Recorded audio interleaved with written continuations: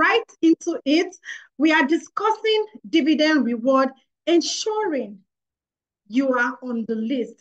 As we already know that dividends are proceeds that you get, or the benefit that you get for being a shareholder, right? So you buy a particular share of a company. What you gain from that share, for holding that share, is either the price appreciation or the dividend that is being paid out to you as a shareholder, right? So there are two different investor when it comes to investing in equities, right? So some investor might buy a particular share of a company because of the price appreciation. They just want to make quick money in the market and check out. Well, some other want to hold the shares for a long period of time so that they can benefit from dividend, which is being paid out to you as a shareholder. Now, the interesting thing about this session is that, are you eligible? How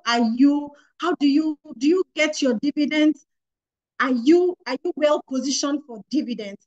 That is all that we will be discussing today. It may seem as though we have treated something like this, but this is on a different dimension. And I promise you that you are going to learn so much from this town hall meeting. Thank you very much once again. Uh, Without wasting much of your time, I'll be introducing our first speaker. His name is Michel Daniel. Michel Daniel is a chartered stockbroker. He is experienced and he's been in this industry for 5 years. So be rest assured that you are getting all that you need for today from the best. Hello, Michel. I can see that you're on the call and you look really good. Kindly unmute and have the floor. Yes, thank you very much, Margaret. Please confirm you can hear me. Yes, I can hear you clearly. Okay. Thank you very much for the introduction. And then once again, welcome all to another exciting webinar series. And today we'll be discussing dividend rewards, ensuring you're on the list. We'd love to have an exciting discussion or conversation with you. And we appreciate your feedback, and this is in terms of sharing your experiences with us, as well as your questions. Today's webinar will slightly be focused on those who are in the market for dividend rewards. So just like my colleague introduced earlier, dividend rewards paid to shareholders for their investment in a company's equity. And in discussing dividends in general, there are some important points to note when buying stocks, especially for dividend payment. We'll just be discussing a few of them. One is not all companies pay dividends. Yes, not all companies pay dividends. While some companies might choose to pay, to reward their investors or shareholders with dividend payments, others might choose to reinvest their profit back into the business. And also know that it's not compulsory for companies to pay dividends. So when positioning yourself in the market for dividend payments, please ensure you do your research to only invest in companies that pay dividends. The next we'll be discussing is that dividend payments can fluctuate. Let's say, for instance, you're buying or investing in a particular company because on the premise that they had paid a certain amount of dividends in the last financial period. Please note that dividend payments can always fluctuate, and this is mainly due to the company's performance.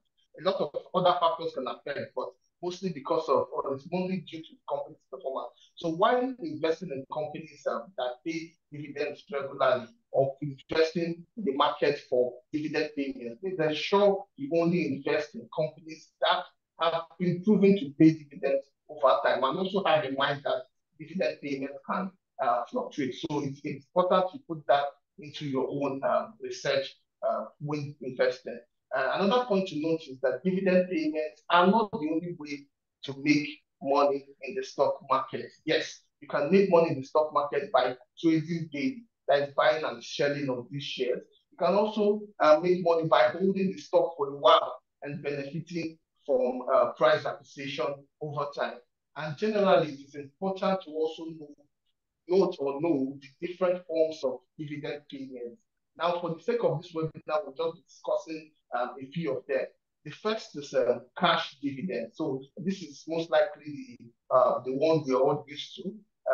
Cash dividends just is payment of dividend in cash, and here the dividends companies choose to pay dividends in form of cash, and I'm sure we all know this and what we're used to. The next is stock dividend. The stock dividends companies may choose to pay dividends in form of extra shares rather than cash. While the next one we'll be discussing is scrip dividend. So scrip dividend involves when a company offers its shareholders the right to choose cash or to receive cash at a future date or earn additional shares. So it is important to note that when you're positioning for dividend, you should know these terms or forms of dividend payment. So when companies announce or declare their form or mode of dividend payment, you're already apprised of the situation and you can advise yourself accordingly. Then the next we'll be discussing is dividend eligibility and and dividend date to note, shareholder eligibility and dividend dates to note. Now, this topic is very important when positioning yourself in the market for dividend payment. These dates are dates you should always have in mind because it could also affect your research and your positioning for dividend payment. The first date here is the declaration date. So this is basically the date that the company announces to pay dividend for a particular financial period. So at the point of this announcement, you're still safe to invest in the stock or buy the shares of the company in question. The next is the qualification date. Now, only shareholders who own shares as at this date will receive dividends. So if you buy shares and want to receive dividends from the company, please ensure your shares, you own these shares at least 3 days before this date. So it takes transaction plus 3 working days for shares to adequately settle in your account. Please ensure you own these shares 3 days before this date to ensure you qualify for dividend payment. Closure date is the date in which dividend amount is already removed from the stock price of the company. It's also called a markdown date. Then the next is the payment date. This is the date that we all wait for the dividends, and which dividends declared are paid directly to the bank account of shareholders qualified to receive such dividends. And it is important to note that dividends can only be paid directly to the shareholders' bank account. Yes, we might receive the questions or inquiries from investors requesting us to collect dividends on their behalf. This is to clarify that we cannot collect or receive dividends on your behalf. If you choose or want to reinvest your dividends in other assets or investments, you would first receive your dividends directly to your bank account, after which you can transfer to us to invest on your behalf. Next, we'll be discussing is the corporate actions. On your screen is a sample of what first, let me just say that if you're looking at getting information about company's corporate action or to know dividend that has been declared so far, all these informations are on the NGX website. So you can just visit the NGX website. The link is displayed on the screen. This link will also be shared in the chat box. So you can just visit the website at any time to confirm the companies that pay dividends over time. Please also note that you can do this search as far back as the time period you're looking at to also know if you qualify or you are qualified for dividend payment. So on your screen is the sample of dividend that so far been declared in 2024. Yes, so it just shows companies listed, the dividends and closure of registered date and also the payment date. Looking at the first company, which is CNI is in question, you can see from your screen that so far they've not declared any dividend, but rather they issued a bonus of 2 for every 3 units held. The closure of their register was on the 5th of January 2024. They've not yet declared any AGM dates and they have not paid any dividend. For Vitafoam had declared a dividend of 1.56 Naira for their shareholders, and they've not issued any bonus. The closure of their register was on the 13th of February 2024, and the AGM date also held on the 7th of March 2024, and the payment date for their dividend was on the 7th of March 2024. So if you're here in this meeting today and you've not received dividends for Vital Food, please ensure you reach out to the registrars for this stock to mandate your account for dividend payments. We would also be sharing the link in the chat box that would enable you mandate your account.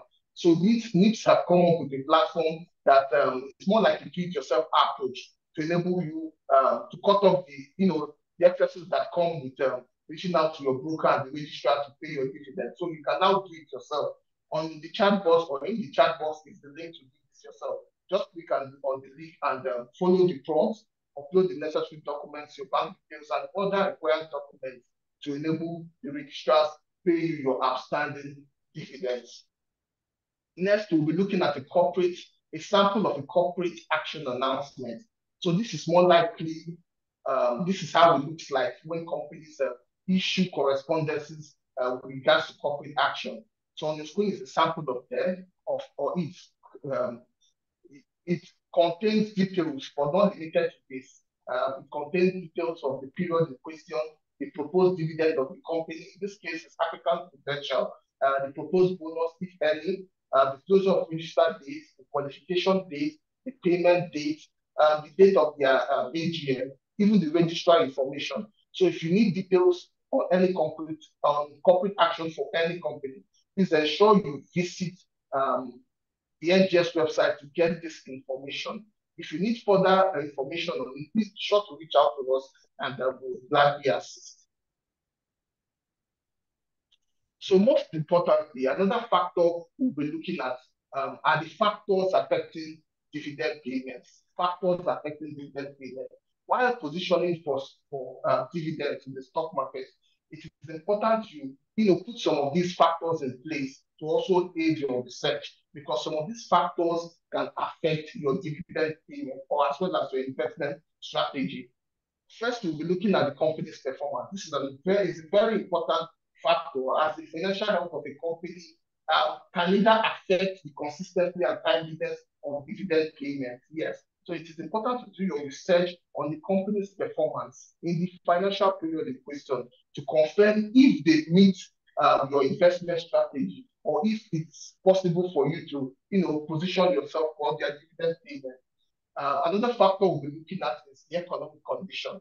The performance of the economy at any point in time or in general can affect businesses, and this in turn can affect dividend payments. Most companies in an economic downturn might choose not to pay dividends because they do not make enough to be shared. So while investing in stock in companies that pay dividends, please be sure to put in place or to also take into account the economic condition at that particular time.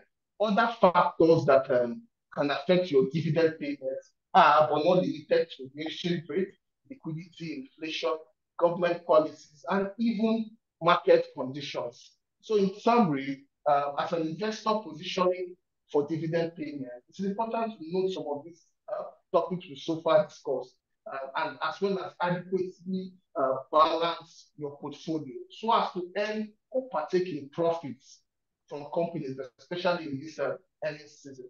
Please, if you have further questions or inquiries regarding companies' performance and some of these factors that affect dividends, please be sure to reach out to us and we will further educate or enlighten you.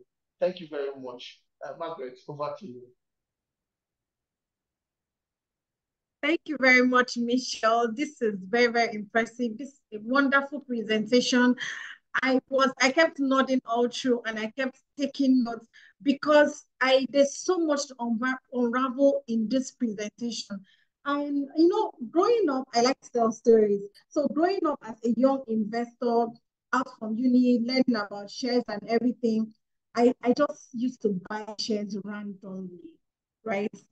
I don't know, I don't care about the performance, I just buy shares. So I have come to realize that when it comes to investment and when it comes to investment in shares, you need to be particular.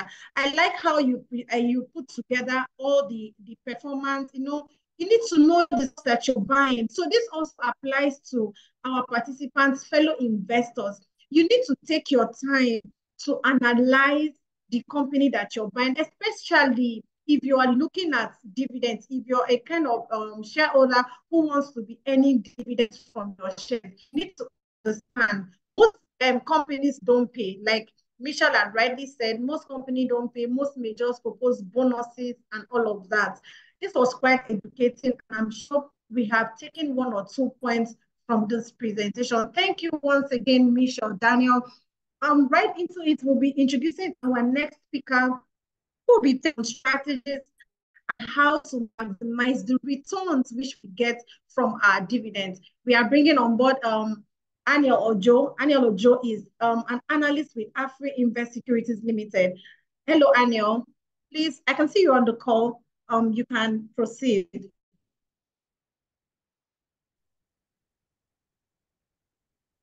Thank you, Margaret, and welcome once again to our beautiful and handsome audiences that are taking out their time to join this webinar. Well, I hope you've learned a lot from the first speaker, Michelle. So without much ado, we are going to be discussing about the benefits of dividend. What do you gain from investing in dividend yielding stocks? You don't just go into the market and purchase any stock. Depends on what your preference is anyways. But for the purpose of this webinar, we want to educate you on what you gain or what you're going to gain when you invest in dividend yielding stocks. It can be a source of passive income. That's number one thing we tend to gain from investing in dividend yielding stock. What do we mean by passive income? Passive income in the essence that you don't get to receive dividend every month. It's not like your salary or your business where you can get profit every day.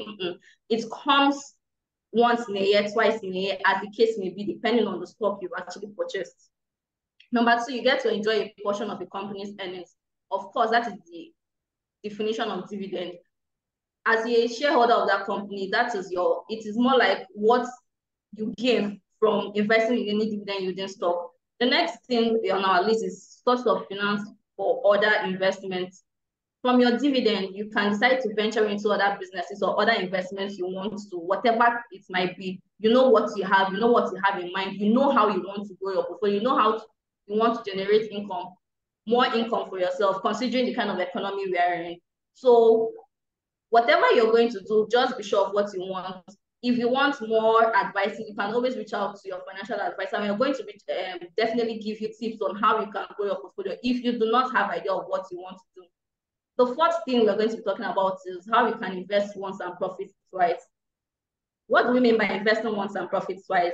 This generally means that for stocks or shares, as the case may be, that actually pays dividend 3 times or twice in a year. For example, Seplat pays shares their dividend 3 times in a year. So you can imagine investing in Seplat and you're going to be receiving dividend 3 times a year.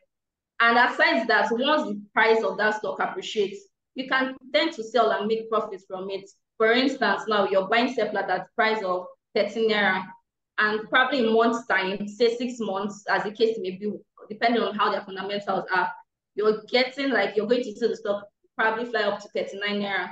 So you can calculate the amount of profit you're going to make. You can sell off and get your profit and also pull it back into the stock market. So once you see the price has dropped, that is what you gain. The next thing we're going to be discussing now, what are the advantages of investing your dividend? Yes, you have benefits of investing in dividend yielding stock, but there are also advantages of putting back your dividend into it. You can decide to open an account, a separate bank account, that this is where I want all my dividend to be paid into, to monitor what you're actually getting. With that, you can also grow your portfolio. The first thing we're going to be talking about is how you can compound earnings, which helps you to gain wealth over time. What do we mean by this? You can use it as your retirement plan for those that are clocking the age of 60. If you started investing from a very early age, you can imagine what your portfolio is going to be. And for you to actually have this much dividend, you have to be intentional about what you want your portfolio to look like. For instance, you can decide to be putting 1,000 naira, 2,000 naira every day from now. So when you get to the retirement age where you've gotten your pension, you're no longer receiving salary, if you're a public officer or you work in a private firm, You can use that as your retirement plan. Enjoy yourself, travel over the world, take care of your grandchildren. Everything starts now. You need to be intentional about what you want to do. The second thing is accumulate shares at a discount. The first speaker, Michelle, has done justice about this thing.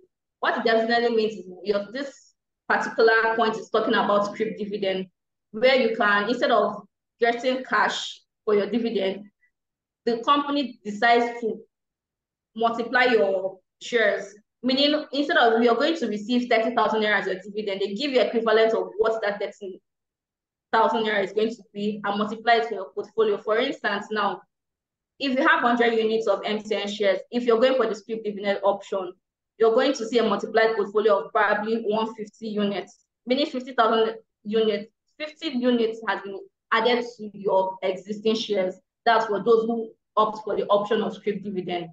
The third thing is it can serve as capital for venturing into small businesses. Like I earlier said, once you reinvest your dividend, you can use it to venture into small businesses. Stay at the comfort of your home, enjoy the pleasure of it. You can do whatever you want to do. You can also use it in paying your children's school fees. Yes, we have investors, we have clients that from the dividends they get, they use it in paying their children's school fees. They use it in traveling abroad. They use it in doing minor things that it is not from their salary, it is not from their business. This is because they're intentional about it. And everything starts from today. It starts from you being intentional about what you want to do. Last but not least, what we're going to be talking about is you can have diversified portfolio by reinvesting your dividends. For instance, you've been investing in telecommunications, say MTN, Airtel, and the rest of it, and you've gotten dividend, which you know can amount to something very meaningful. You can decide to push your portfolio like you want to start investing in banking stocks, Zenith, Access Corp, First Bank, or the oil and gas, corn oil, and the rest of it. That means you diversify the portfolio, not just focusing on the MTN, the aspect of telecommunication.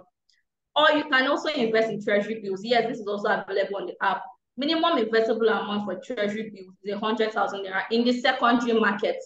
If you've grown your portfolio to the aspect you're getting 100,000 naira, 200,000 naira, yes, you can actually have multiple streams of income. You also get interest when you invest in treasury bills, and this interest can be taken upfront, or you can decide to invest your interest.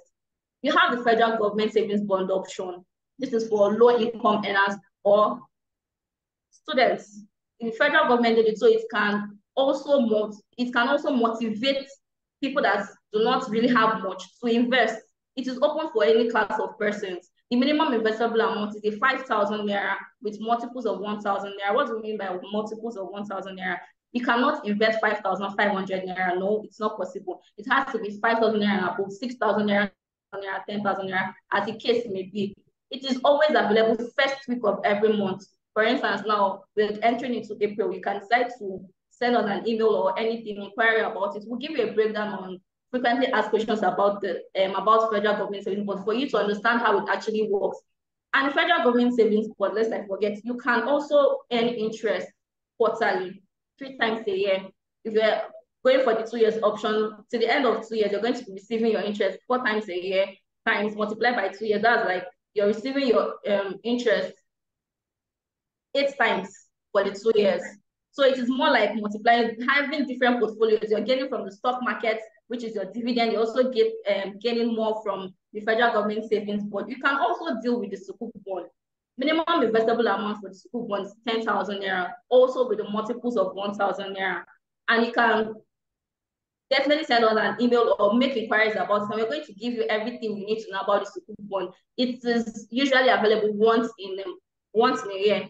So we should be expecting the sukuk bond offer to be opened by October. So by then, you've already made necessary plans. Keep your 10,000 naira ready, fund your account, and go for it. Interest payment on this is usually done semi-annually. What do we mean by semi-annually? It is paid twice a year.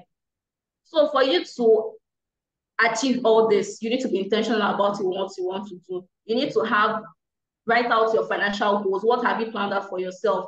I hope we've been able to convince and also educate you more on why you should reinvest your dividend, and also the advantages and benefits you can derive from investing in dividend-yielding stocks. You can check out our corporate actions, which is set out on Mondays, or our stock recommendations for further to boost your knowledge more. Thank you very much, and I hope you enjoyed the section. Thank you, Margaret. Thank you very much, Aniel, for this detailed session. Dear investors, right? There's nothing as good as diversification when it comes to investment. There's nothing as good as having your dividend work for you. Like, look at all that has been broken down, from I love when she spoke about um FGN savings bond. The yield or the interest of that investment is very, very attractive, right? By first week of the month, like she mentioned, that offer is going to be open. You can enjoy coupon payments on that offer 4 times in a year, every quarter. It's amazing, and it's very, very interesting for an investor, right? So these are all what your dividends can do for you. So if you have dividends that are just lying fallow, or you don't know how to position yourself to investing in shares that can help you enjoy all of this, you need to start now. Thank you very much once again for that insightful session. Right now, we will bring in our colleague, Oladayo Akinfolari on board. He'll be taking us through the tour on the Afrinvest 2.0 app. Afrinvest 2.0 app is our one-stop shop that allows you to take any investments into your hands. You can invest right at the comfort of your zone. Let me allow Dio to do justice on that. Hello, Dio. Hello, Margaret. Hi, Dio. Yeah. So thank you. Welcome, please. Okay. You're welcome. Yeah. So thank you, Margaret, and good afternoon, our esteemed listeners. Thank you for staying with us. As it is in our custom in Afrinvest Securities Limited, we don't just hear your complaints and recommendations, we address them and seek out ways to bring investing to your fingertips. In our quest to simplify your investment, we've added some of our product offerings to the Afrinvest 2.0 app. So when you log into your app, at the down bottom of the app, you click on Invest. When you click on Invest, so for those who are just signing up on the Afrinvest 2.0 app, you get to see the Nigerian stocks.